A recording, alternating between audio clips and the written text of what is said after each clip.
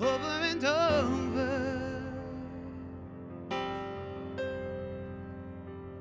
I have the hope.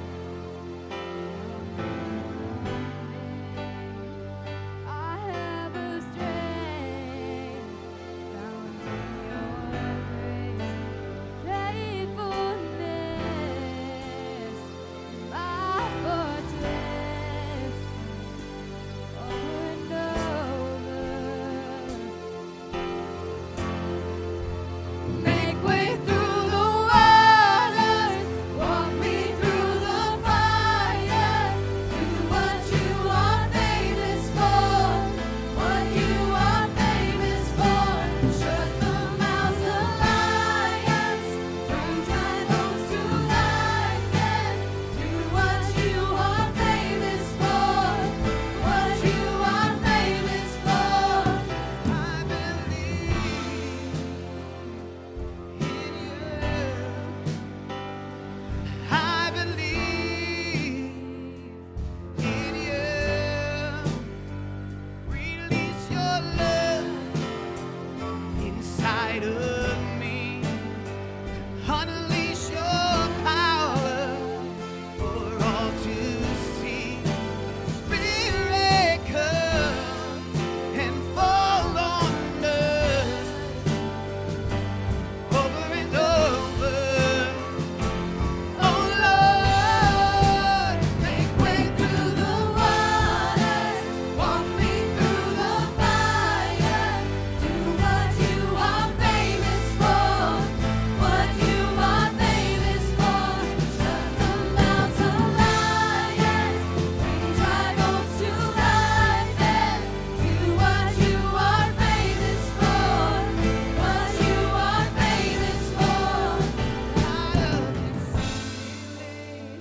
God of abundantly, more than we ask or think. Lord, you will never fail. Your name is powerful. Your words unstoppable. Impossible in you. God of exceedingly, God of abundantly, More than we ask or think, Lord, you will never fail. Your name is powerful, your words unstoppable. All things are possible in you. Make way through the waters, walk me through the fire. Do what you are famous for, what you are famous for.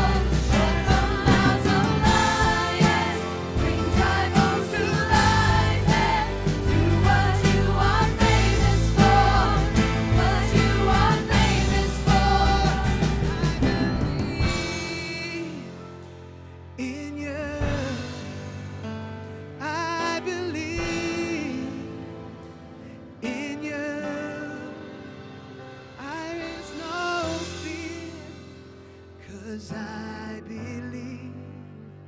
There is no doubt, 'cause I have seen your faithfulness, my fortress, over and over.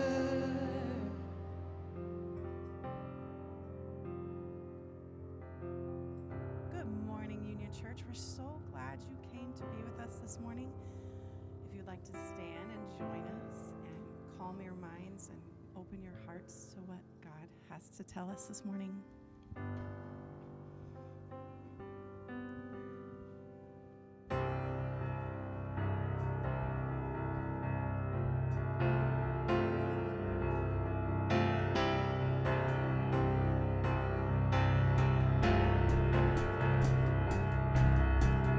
Lift up the gates, swing wide the doors, the King of Glory's coming. Through city streets and living hearts, we see His Spirit moving. Now His kingdom come, now His will be done. Lift up your banners and practice your praise.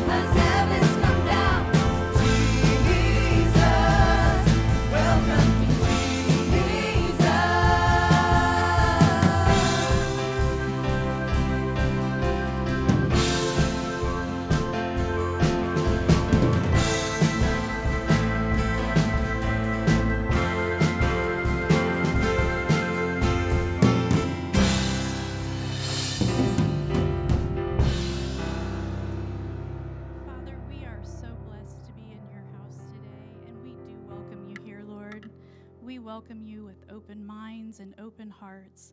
And Father, we just ask that you be in our presence today, Lord, as we get ready to worship together in your name. Amen. You may be seated.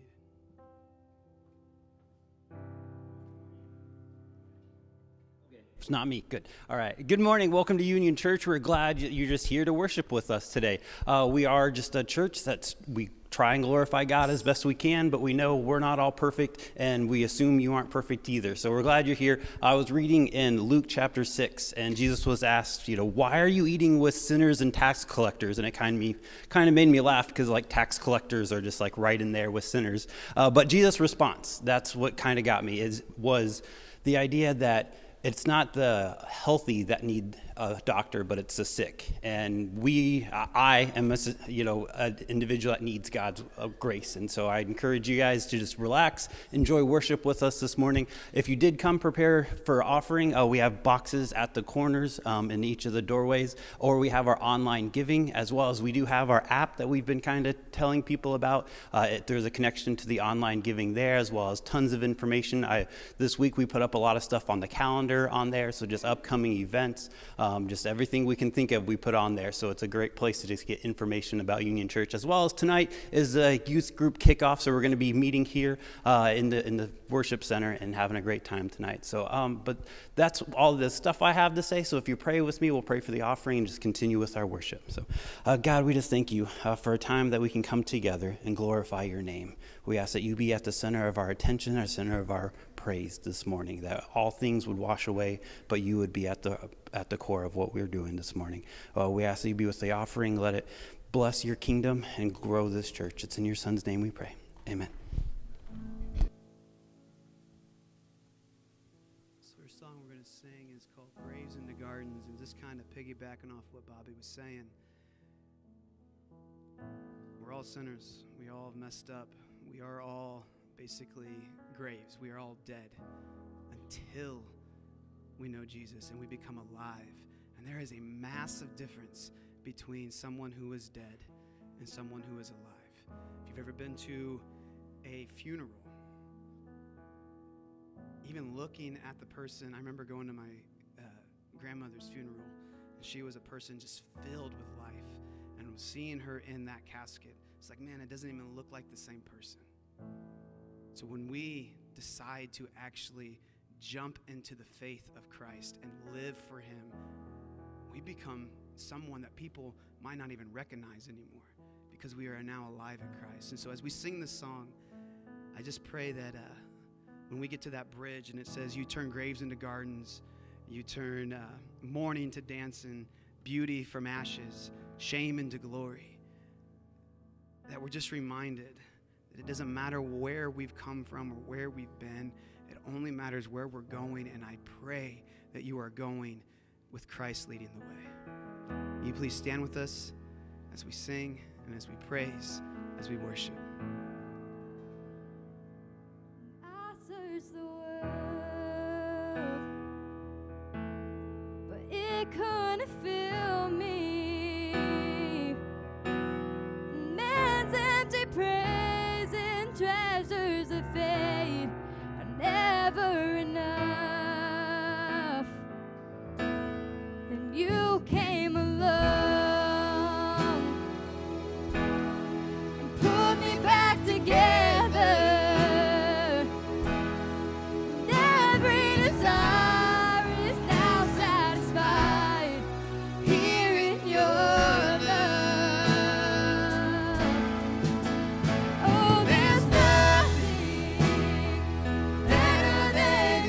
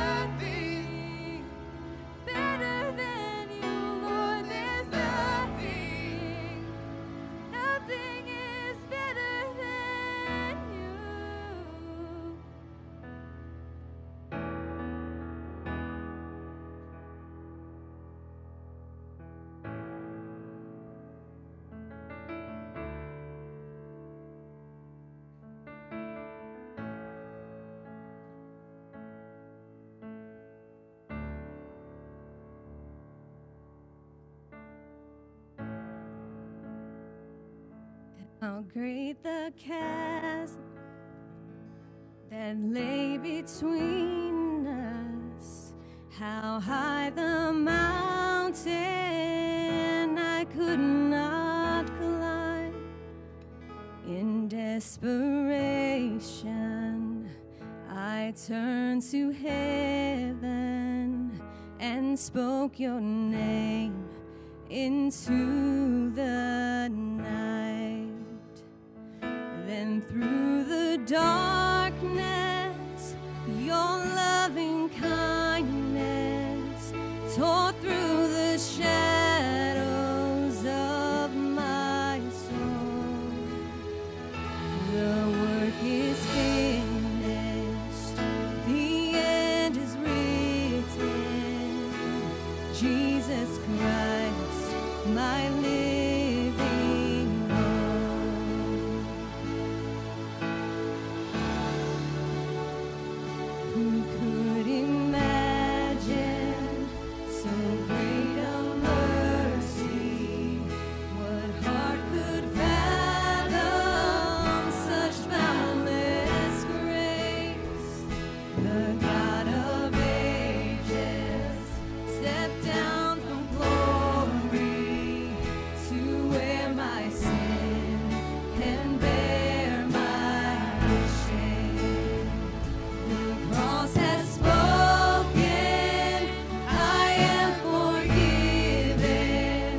The King of Kings calls me his own. Beautiful Savior, I'm yours forever. Jesus Christ, my living hope. Hallelujah, praise the one who set me free. Hallelujah, death has lost its grip on me. You have broken every chain. There's salvation in your name, Jesus Christ, my living hope. Then came the morning that sealed the promise. Your buried body began to breathe. Out of the silence, the roaring lion declared the grave has no claim on me. Then came the morning that sealed the promise. Your buried body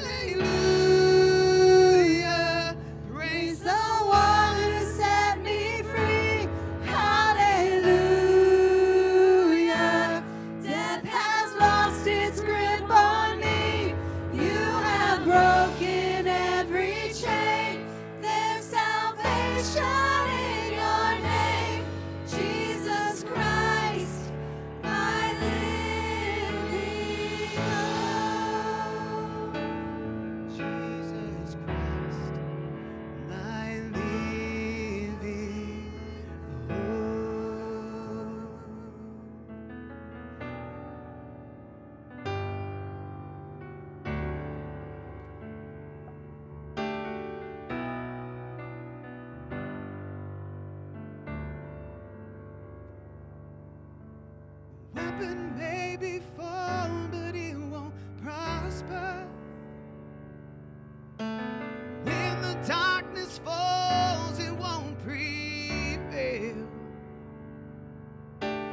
God I serve knows only how to triumph. My God will never fail. My God will never fail. And I'm gonna sing Victory, I'm gonna see a victory, for the battle belongs to you, Lord. I'm gonna see a victory, I'm gonna see a victory, for the battle belongs to you, Lord.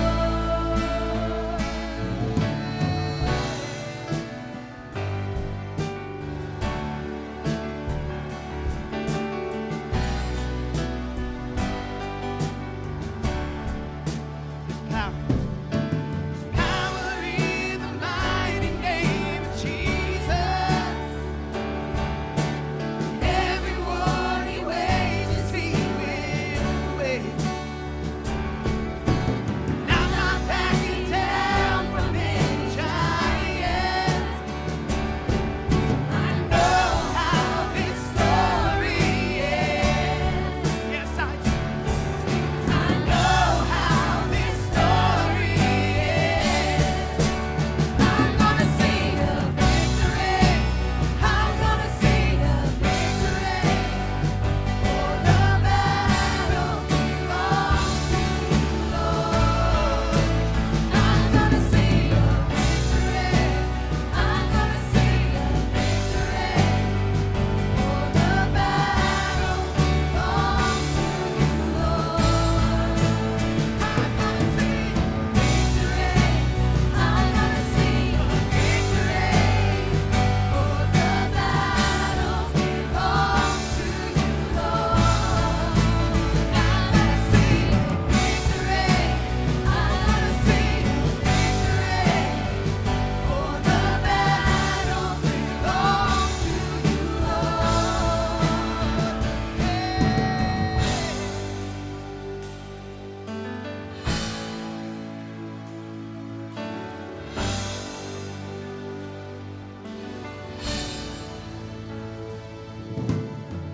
You guys have all heard the story of the Battle of Jericho, right? They marched around those walls for 7 days. Doesn't sound like a very good battle strategy, in my opinion. Just walking around. And they were even questioning it at times. How are we going to get into this city just by walking, God?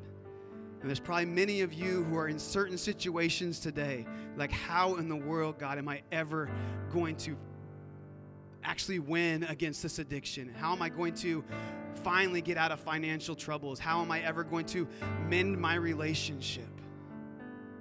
You know, on that 7th day,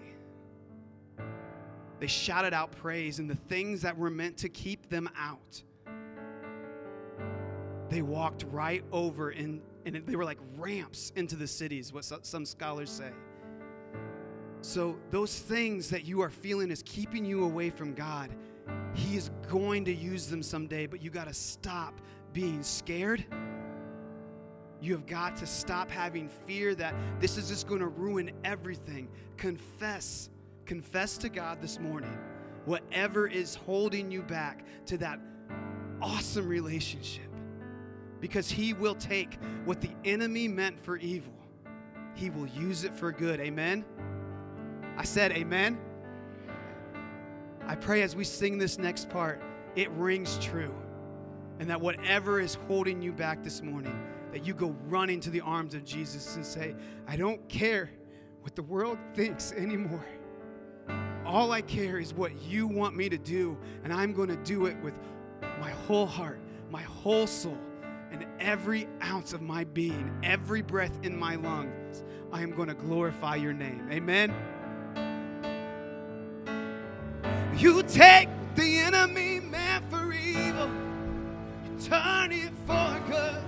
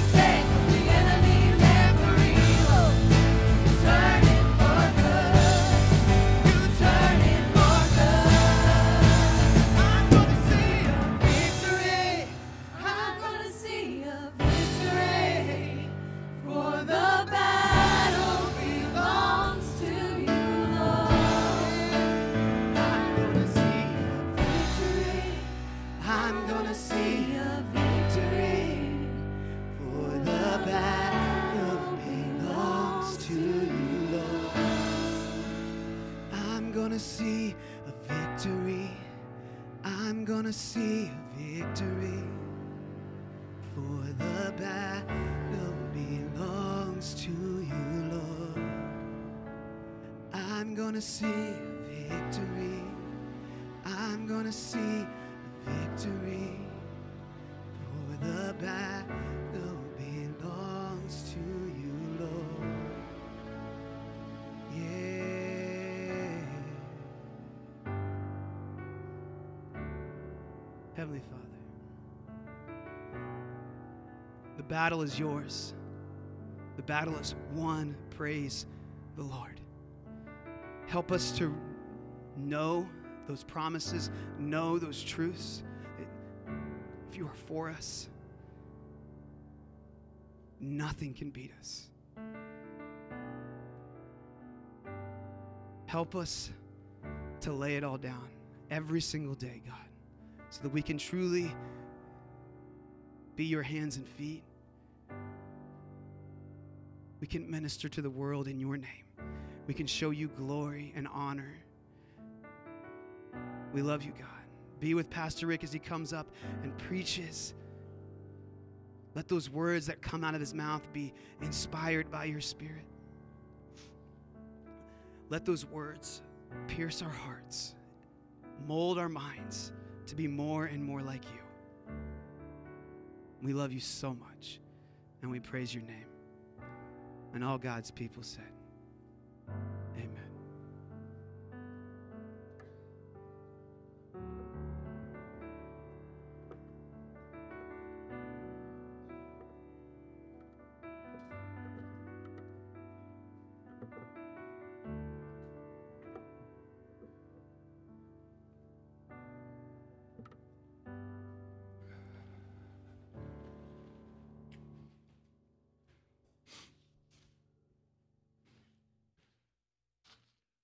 Well, back in the day, there was a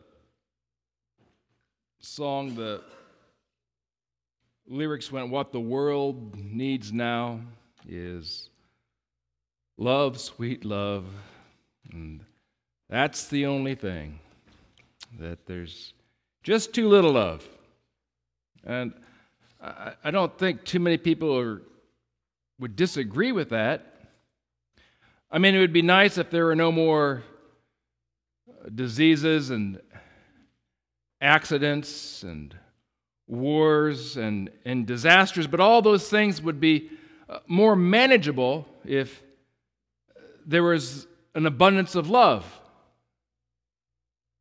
And who knows, over the centuries, how many books, how many tales, how many songs, recently, how many movies are all about love. And it's like all of humanity is on this all-out search for something that seems to be right beyond their reach, or maybe they got a hold of it, and maybe they did, but maybe it was only there for a while and it moved on. And they're trying to attain and to retain this thing called love. I mean, God has made every adequate provision for this world to be a loving place other than forcing us to love one another. That's where he takes a step back, and I'm not going to make you do it. I'm not going to put your arm behind your back and put a gun to your head. But outside of that, God has made it very possible for this world to be a loving place. Yet, you look around. If I were to ask you, how many people loved you well this past week? It took your breath away. You had to write it down. You had to tell someone. And maybe it has been a great week where you have been well loved, and maybe not just by one person, by a multitude of people. But that's normally the exception if it happens at all. So we're in this series, I think you know, and it's this one called Let It Shine. And that's, excuse me. Here we go. Let it shine. All in 1 John. And so back in 1 John chapter 4, verse 1, there was this word. We saw this last week. It is beloved. It talked about basically meaning that God loves you. I think John said, and I love you too. And here we are back in verse 4. And so just 3 verses later, he says, you're the beloved, I love you, God loves you too. 3 verses later, you're the beloved again. He starts the same way. And you go, well, why? Why the repetition? You think they don't have a very good memory?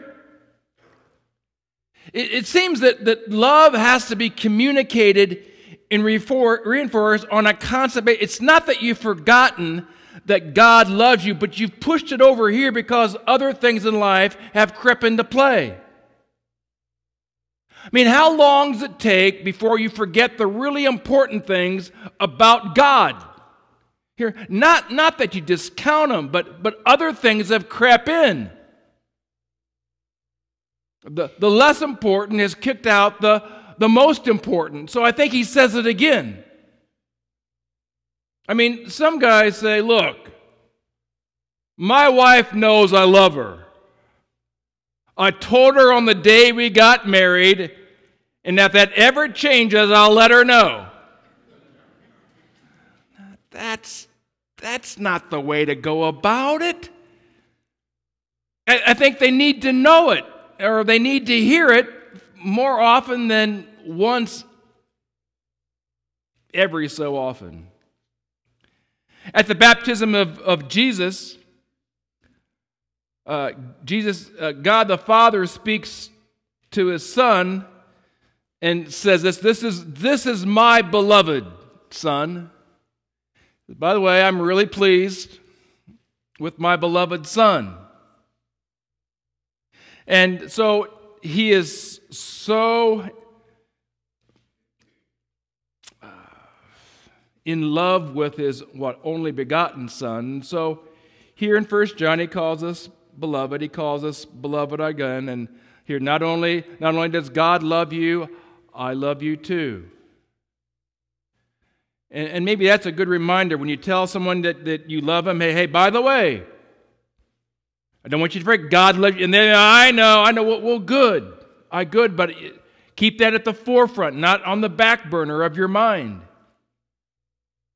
It also suggests that, you know what, that you're children of God. I talked about that last week, or that we're brothers and sisters in Christ.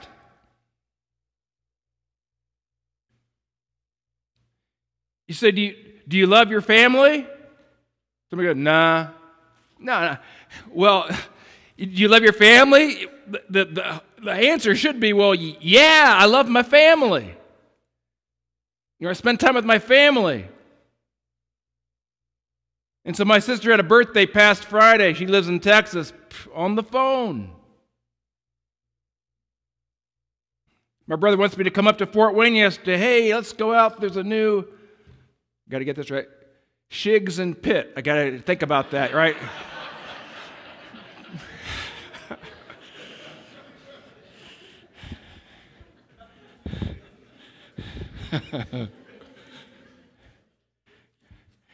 And we went up there yesterday, and a new one opened up on Illinois Road, not far from where he lives, and so we enjoy that. He's my brother, you know.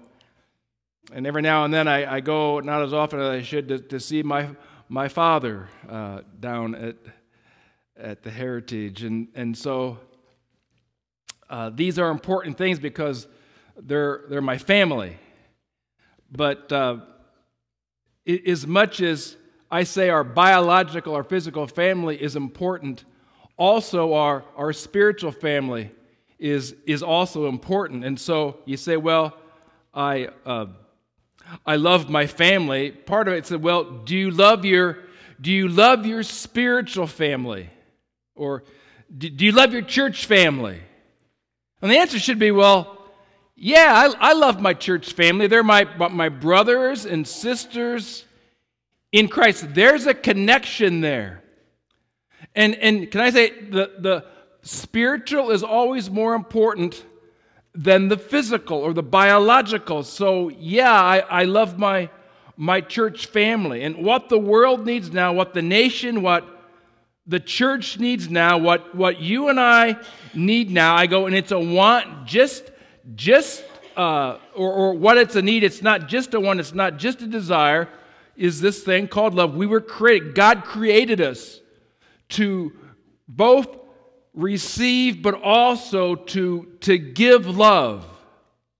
And not just every now and then. It's, without ceasing. So beloved, he says, look, see how great a love the Father has bestowed upon us, that we should be called the children of God, and such we are. That's what we saw last week.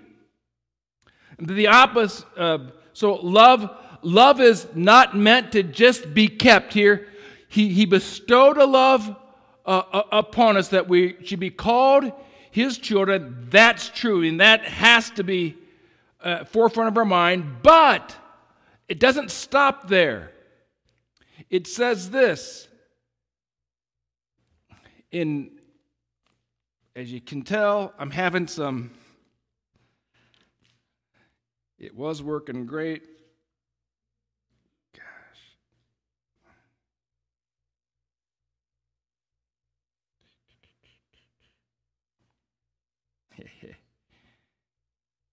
There we go. It says this, beloved, let us love one another. So, you're loved, but guess what you're supposed to do with that? It's not supposed to just stay with you, that you pass it along. So God loves us, and that's true, and that's important, but not just so it stays with us. You're loved in order to love. And that's what you're supposed to do with it. I mean, now that you can, do. Let us love one another, for love is from God, and everyone who is born of God knows God. So you can do it. Now the opposite is also true.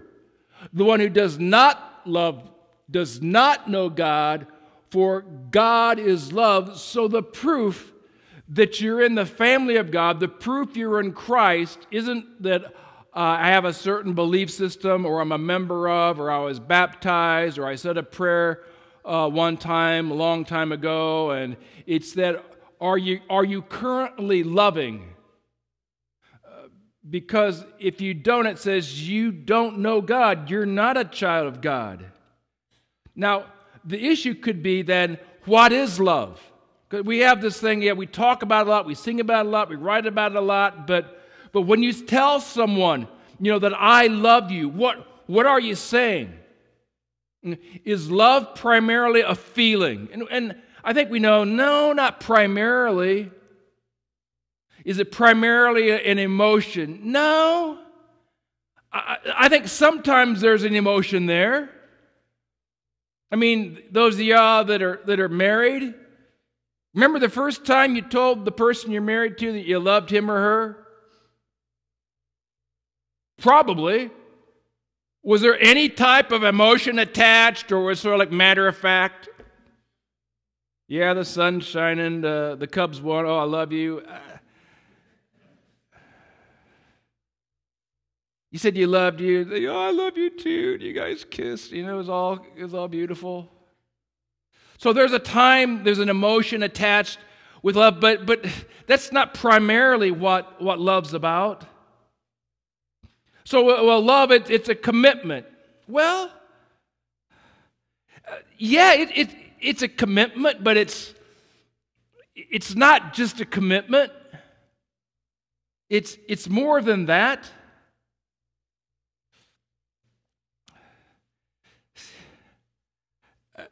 I always get worked up at weddings.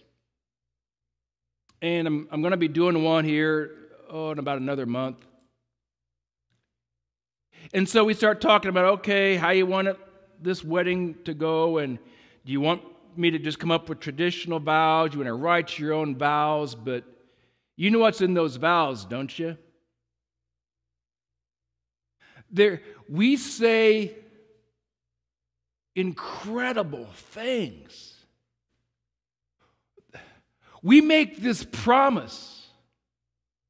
And one of those promises is for better, for worse. I mean, I'm going to love you for better or for worse. If it goes this way or that way, it doesn't matter, because I'm still going to love you. And we say that, and I think we mean it, although we don't really know what we're saying. See, it's easy. We love to love when it gets better. That's when love's easy. When your wife comes up and says, hey, anything I can do for you, anything you want, can I rub your feet? When she comes up like that, we're going, oh, this is that for better stuff. I like this. But what happens when it gets worse? When you say, honey, can I have a sandwich? Make your own.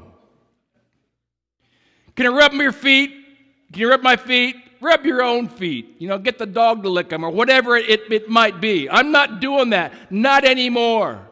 Well, what happened? I don't know, but it's not happening anymore. So you're on your own when it comes to your feet. You go, that took a turn in the wrong direction.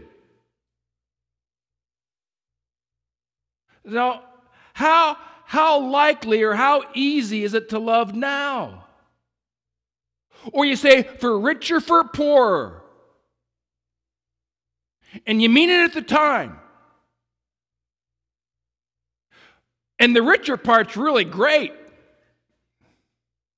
Money came in, got a great job, got a raise. How about the poorer stuff? Lost a job, took a demotion, went and bought a boat, didn't have the money, went and bought a gun, didn't have the money. That's guy stuff mainly, mainly. Women went and bought curtains. What the? Heck, you don't need no curtains. We needed a gun. But you go, those kinds of things. So for better, for worse, for richer, for poor, and then he had this other thought. It's until death do us part. And you think about it, and you go, man, oh man, that is some kind of commitment, isn't it? Yeah, it is. Sure is. But that's what we're saying love's about. Basically say, I'm going to love you no matter what. But what if she goes crazy on me? He goes crazy on me. Doesn't have that exception clause, unless you want to write them in. Yeah, richer for poor, better for worse. Except, if you want to put that list in there, that she goes crazy, gains 50 pounds, whatever it might be, then it's out. Ain't happening, forget it. I didn't sign up for this. But if you did that, he or she, they wouldn't marry you. So we're not looking for we're looking for doesn't matter what. And is God calling on us, and it's not a marriage, right? But is God calling us to love one another in similar fashion? If we agree, don't agree. If we see things different, if we clash. So my wife and I, we've been married quite a long time now, and guess what? We still have clashes, just telling you. What do? I don't know. I'm just glad when it's over. I just want to go hide somewhere. Don't know about you guys. I'm looking for a woods to go to. that you don't follow me. But you work it out, right? You work things out, and we're still together. And in the church, I think, and I know that's the way it's supposed to be. You work things out. You don't just go running off somewhere. So God's calling us to love, I go, in similar fashion as He has loved us. So, gosh, we thought we had this fixed, It's Trevor Jones's fault. Wherever he's at. Is he hiding? All right. Time out. Get your tail up here, would you? Yeah.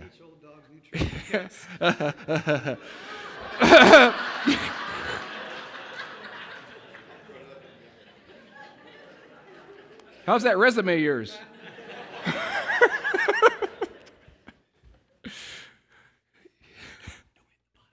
Okay.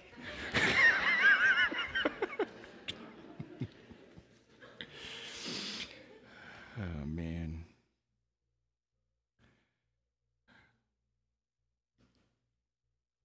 Yeah, here we go. Now here's the love of God. Was manifested in us, that God has sent His only begotten Son into the world so that we might live through Him. So this is God's love. And so the way God loves it, it wasn't just, I feel really warm about you. And it's not just He is committed to us. And it wasn't those things, but love is an action. So He did something. And what He did, He sent His one and only, that's what begotten means, His one and only begotten Son into the world so that we might live through Him. So God loved the world, so basically God sacrificed. That's what He did. It's not a feeling. See, part of it we think about love, and the first thing comes to my mind, love, we think about sex. There can be sex without love. Now, some of you older people you start to kind of get nervous when I talk about sex in church. You can look down, look up, look at your watch, pretend like you're sleeping, because old people get nervous when we talk about sex in church. But to me, that's where you should talk about it, right? Really. It's that or back of the school bus in 6th grade, and Johnny's got it wrong. So we might as well.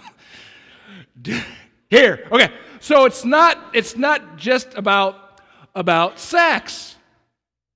It's not primarily about sex. And some of the guys go, huh? I mean, they never heard this before, right?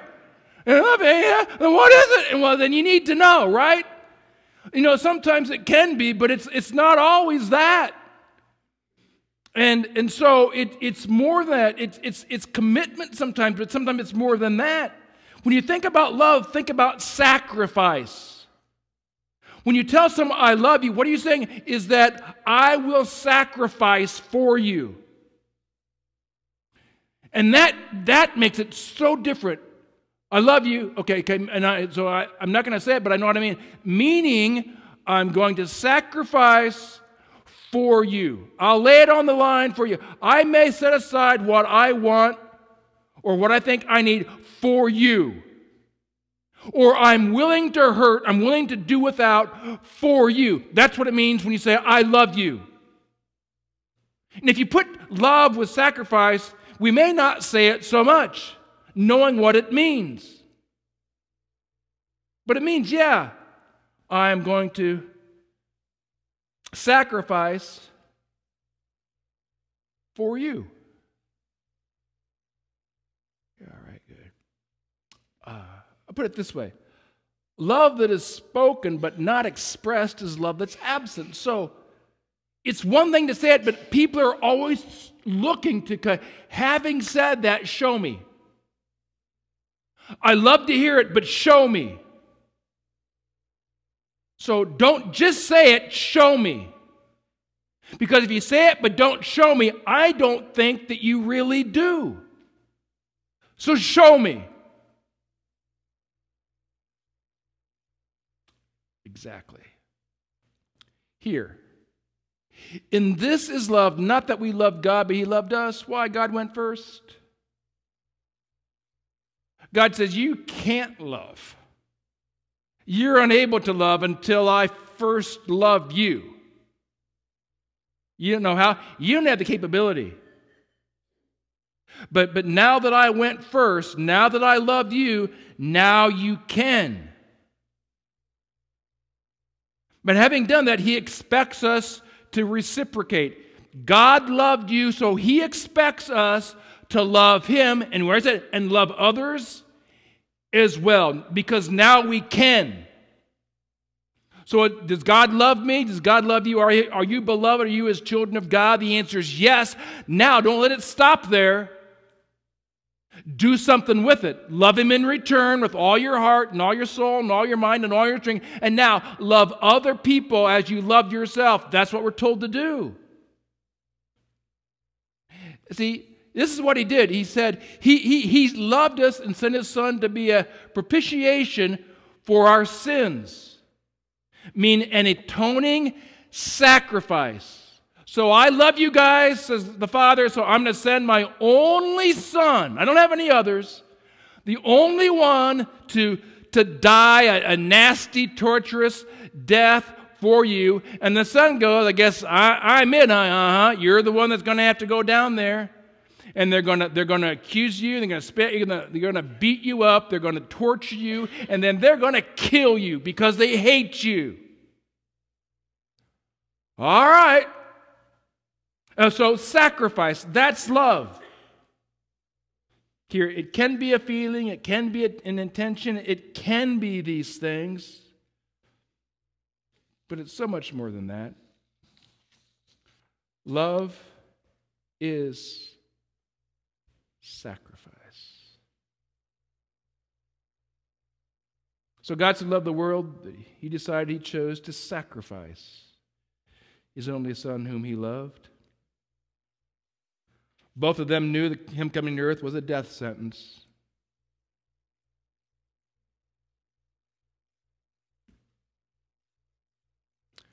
But He did it. And I go, aren't you glad?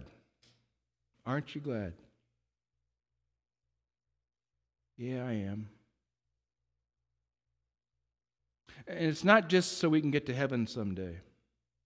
It's not just that. It's so we can love both God and others every day. So it's a sacrifice, what the Bible calls being a living sacrifice for God and others every day. So, a lot of you know that my wife and I, we attended and we met at Columbia Bible College in Columbia, South Carolina. And mainly when we were there was a president of the Bible College. His name was Robertson McQuilkin. And it's not a famous name, but a few of you may have heard of him. Well, him and his wife had met at the Bible College. His father at one point had started the Bible College. I need to put my glasses on to read this. Robertson and Muriel met at what they call a CBC. They married in 1948, and for the next 3 decades, they raised 6 children and served as missionaries to Japan for 12 years. And he became the president in 1968. And the first sign their lives were about to change appeared in 1978 when, driving to Florida with friends, Muriel, his wife, told a story and laughed. And a few minutes later, she told the very same story. Robertson replied, "Honey, you just told us that."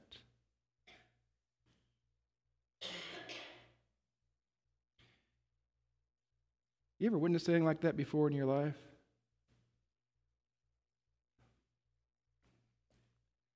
number of years ago, I visited my parents, and they had this little dog. Dad had it on his lap, said, "Yep, he's a really good dog." Okay. 20 seconds later, "Yep, he's a really good dog." About 20 seconds later, "Yeah, he's a real good dog."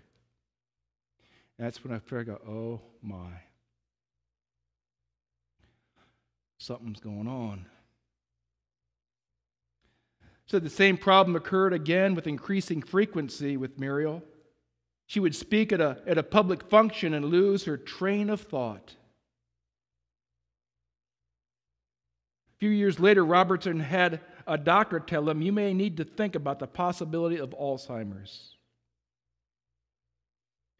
As the next few years went by, Robertson watched helplessly as his fun, creative, loving partner slowly faded away. She found it more difficult to express herself. She stopped speaking in complete sentences, relying on phrases or words. There was one phrase she said, though, how often, and it was, "I love you." When he was away from her, she would become distressed and would often walk the half mile to his office just to find him. His office was on the campus down this little road.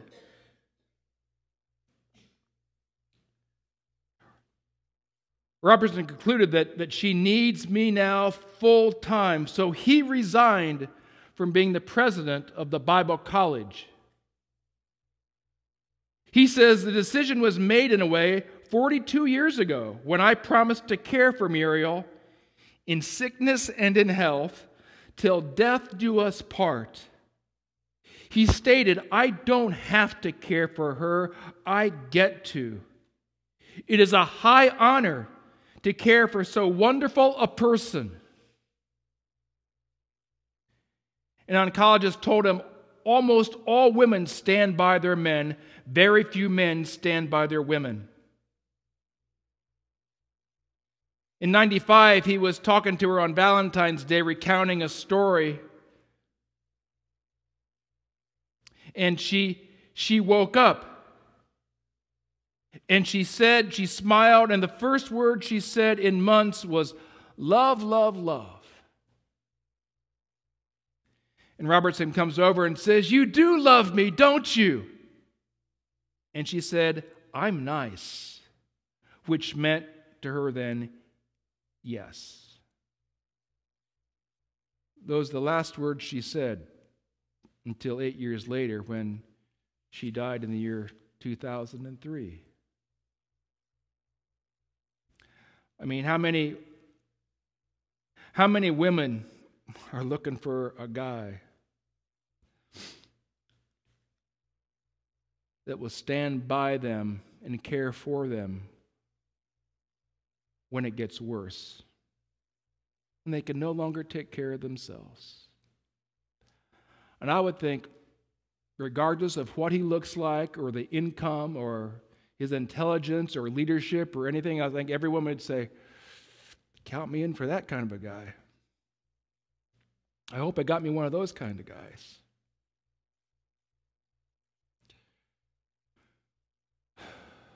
Or women for her husband. That's the kind of love. It's sacrifice. When they can no longer do for you, that you do all you can to take care of them. Love is sacrifice. Here we go. So we can love both God and others every day. Here's the final verse. Repeat. Beloved, let us love one another. For love is from God. And everyone who loves is born of God and knows God. And what this world needs now is this thing called love. And the beloved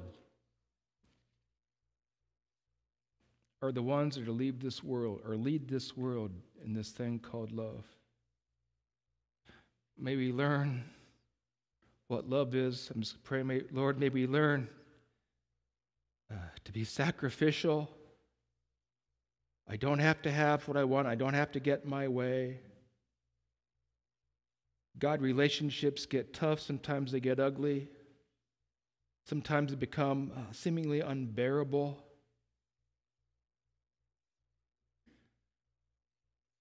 Lord, let us love.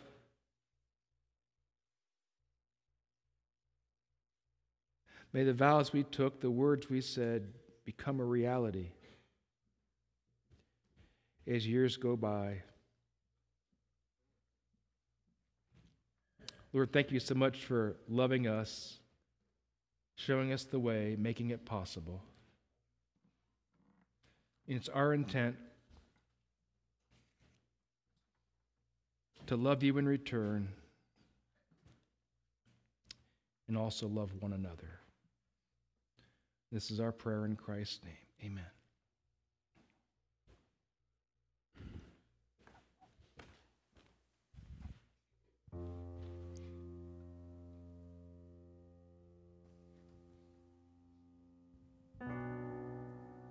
Will you please stand with us as we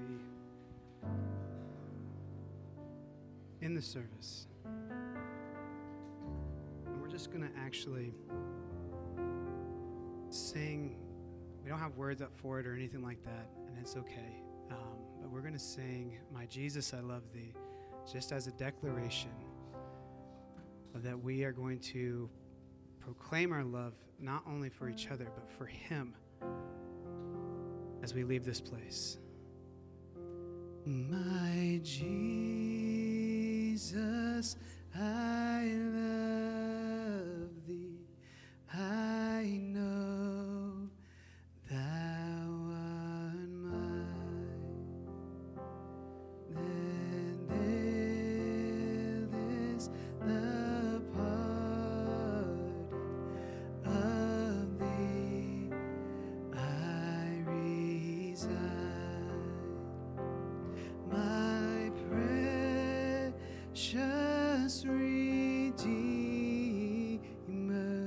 my Savior, on Thou, if ever I love Thee, my Jesus, 'tis now. Heavenly Father, God, you deserve all of our love, no matter how much it cost us. And Lord, I pray that we are living a life that shows that every single day. We love you so much. Let our actions, our words, our thoughts constantly show that. In Jesus' precious name, amen. Have a wonderful week. Go show Christ's love to everyone.